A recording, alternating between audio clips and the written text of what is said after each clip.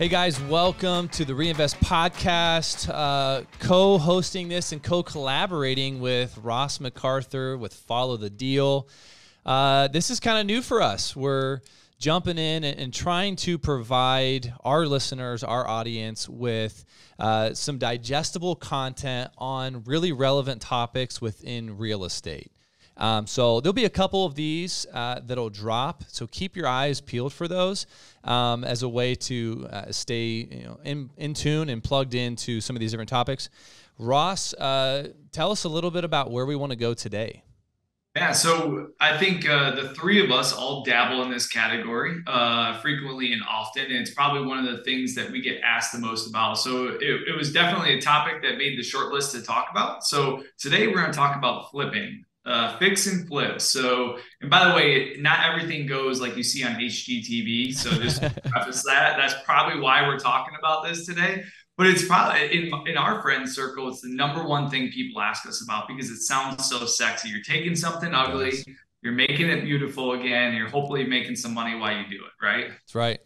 And everybody thinks it sounds fun.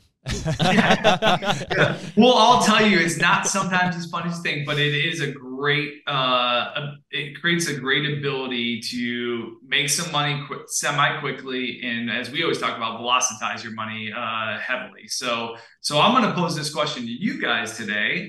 Usually you're the question askers. So when you guys are looking at flips in your own business, what are some key metrics that you look at to say go or no go on a new flip project?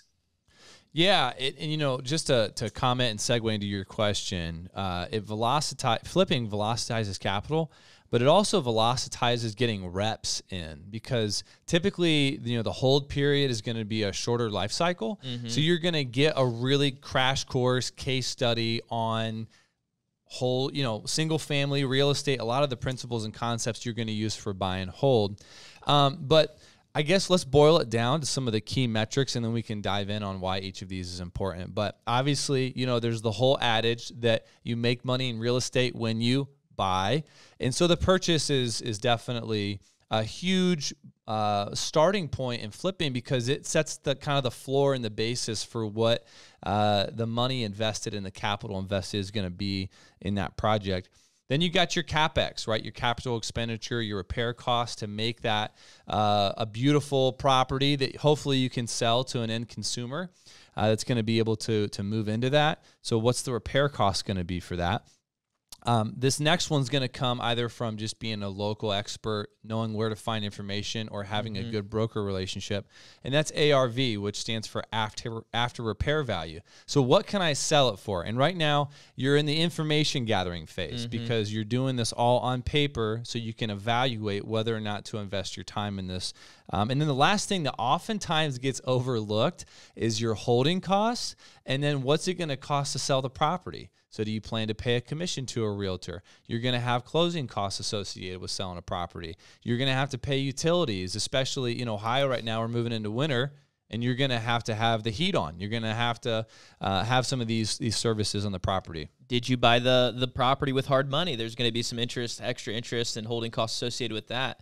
But really, once you have those four metrics, it's a formula. You know what I mean? You start with the price, you minus the repair value and the holding costs, and then you're left with your ARV, the profit. You know what I mean? You kind of add all that together, subtract what you're going to sell it for, and boom, you will find out very quickly whether it's going to make money or lose money. Are we talking about math right now? We're talking about math right now. Talking about math right now. So, Ross, let's get into the math of it.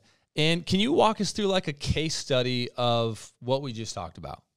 Yeah, and so again, it kind of sounds semi-complicated when we go through it like that, but literally you could take a napkin and do this. So I think that's, let's preface that. So let's break it down that way. So Seth, if you're selling me your property and you want $50,000 and I go walk it with my contractor and I say it needs $35,000 of renovation to get show ready or flip ready. Then I have to go figure out my ARV or my after repair value. I spent 85 in it so far, and it's now worth 120. But this is where people make a mistake is they don't understand all that holding cost that you just mentioned. Yep. And I always say that that's about 10% of your ARV should just be penciled for holding costs. So generally 5 or 6% for a realtor on the exit, and anywhere from 4 to 5% of other costs. A lot of entry level houses, you're gonna pay for seller credit, and closing credit, things like that. That is all part of that 10% hold. So that gets me to a total cost of $97,000 in the project. So if I sold it for 120 minus my expenses, that's a $23,000 profit. Sounds pretty good, right? That's not a bad deal. But what's really interesting is then you work backwards. So let's just say when you're going to talk to Seth, Seth says, I want 60, not 50. So he starts at 60, and I do this math, and now my profit is only 13,000. We'll get into what a good flip is here in a minute, but I'm going to say no. And I'm going to explain those reasons why. And then I'm going to go back to them at 50 because 50 makes sense most likely for all people. So it's really, when you explain to a seller that, it's just a math equation. There's no hard feelings. Yeah, it takes emotion out of it, right? Lets you know kind of what your limit is, the opportunity cost of either passing on that or committing to it and kind of, sleeping in the bed that you made that way. So let's talk about this. Let's kind of set a standard for what would be like a justifiable return for somebody on a flip. This might, there's a couple of variables to consider, so maybe you can get into that a little bit. And then let's talk some numbers. Yeah, so one of the variables is the cost of acquisition, the cost of money. So, in Florida, if you're going to buy a flip, it's probably a couple $100,000, In Indiana or Ohio or Michigan, a Midwest area, you probably can get into some flips for 30,000, 20,000, 50,000 in that range. So the cost to even start a flip is much higher in certain markets. So if it's higher, you're probably going to want a bigger return. But let's just assume we're talking Midwest right now, where we all are pretty active in. So if my ARV is 120 to 150, I want to exit with about $25,000 to $30,000 of profit.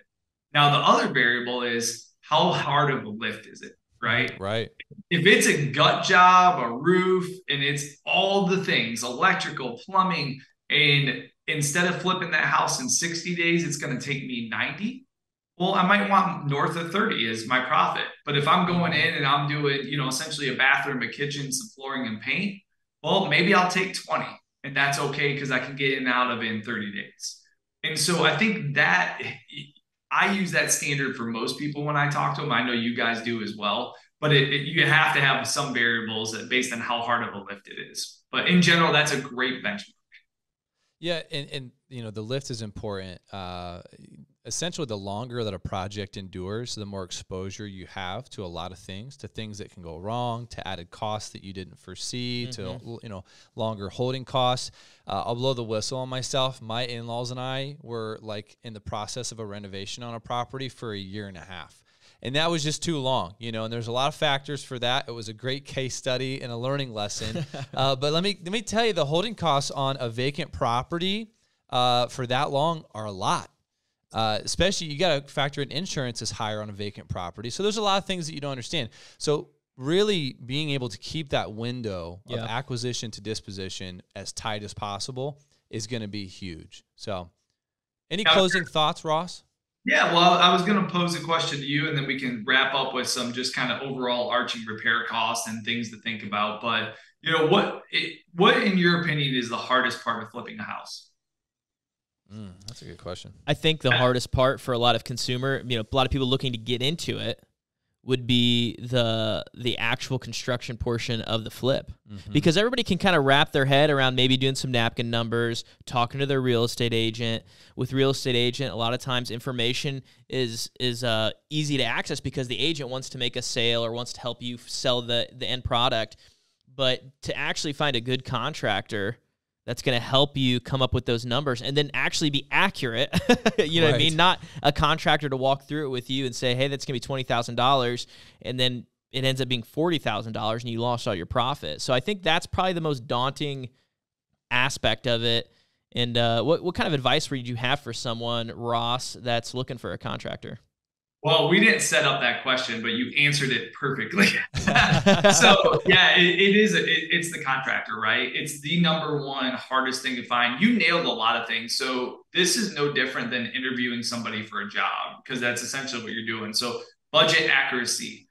How big is their crew? Do they use subs, or is it truly, 1099 or payroll people who they use all the time? How responsive is this person? How transparent are they about what's going on and what the cost is? What is the quality? Ask for some references. All of those things are going to weed people out, and then set the expectations of when you're going to start, how payment is going to work, and how long that is going to do, and get everything in writing. It doesn't mean that you can't be ripped off, because we all have been, but those are some of the things. The last piece of advice is know enough to be dangerous. I am the least handiest person in the entire world, but somehow I flip 25 to 30 homes a year. Right? Yeah, because I don't touch a hammer and I don't do construction. I find good people who can, just like you guys, right? But I understand enough to be dangerous. So when you're looking at renovations and you're walking or talking to your contractor after he walked the property, he says, hey, it needs all new windows. Well, how many windows are there? There's 12. Well, I know the average window replacement cost installed is $500. So that line item should roughly be $6,000, right? Right. I know a hot water heater is $1,000. I know a roof in general is $10,000, plus or minus depending on size, right? Furnace, $2,500. AC's $3,300. Plank flooring installer, vinyl plank, $6 a square foot. Carpet, $4 with a pad. These are all things like, you don't have to be, a contractor to understand what a fair rate for a service is. So the second part is, once you pick the contractor, as you're going through his initial first bid, know enough to be dangerous, so that contractor is in the ballpark. If not, you'll be taken advantage of. Yeah. No, that's good. Would you, just in closing, and this is very specific, but I think it is important, like, what's a wise way to pay a contractor to get started on a project? I know we didn't plan for this question, but what's been your experience that way?